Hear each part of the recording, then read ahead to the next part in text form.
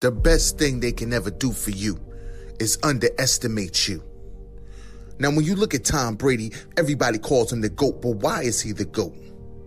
Because he has a fuel and a fire that's burning harder and brighter and faster than anybody who's ever lived. You know why? Because he was pick 199. You see, the gurus thought everybody else was so polished and everybody else had the right resume and the right connections and the right name and the right fame, but they didn't have the game. He had to start from the bottom. He had to outwork everybody. He had to fight for his spot every single day. So when he got to the pros, it was nothing for him.